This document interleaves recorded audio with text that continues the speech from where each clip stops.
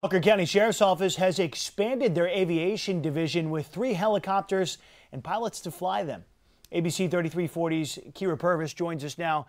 And the Sheriff's Office are usually looking to cut costs. Where are they finding the money for this program?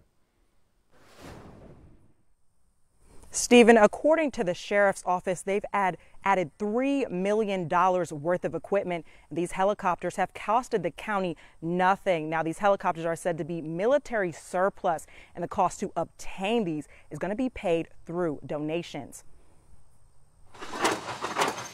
It was kind of like a dream for some of us that's always been involved and needed it. The dream began over 2 years ago when Sergeant Ray Capps applied for the 1033 Military Surplus Program.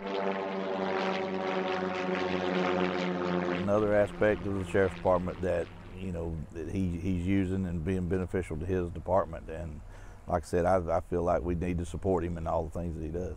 This program allows the Department of Defense to give local agencies military hardware at a discounted price. I got an email one day that said that we'd been awarded 3 aircraft. They were in Fort Polk, Louisiana, and we had 14 days to go get them. This took an $800,000 piece of war material down to $3,000. The money comes from the community through the Walker County Law Enforcement Foundation. Just about every dime that's been put into it has been donated by people in the community.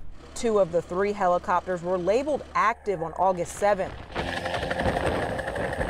After already seeing the benefits of the aircraft, the agency says they are now confident in their ability to protect and serve their county along with surrounding areas. All sheriff's departments in Alabama have a mutual aid agreement.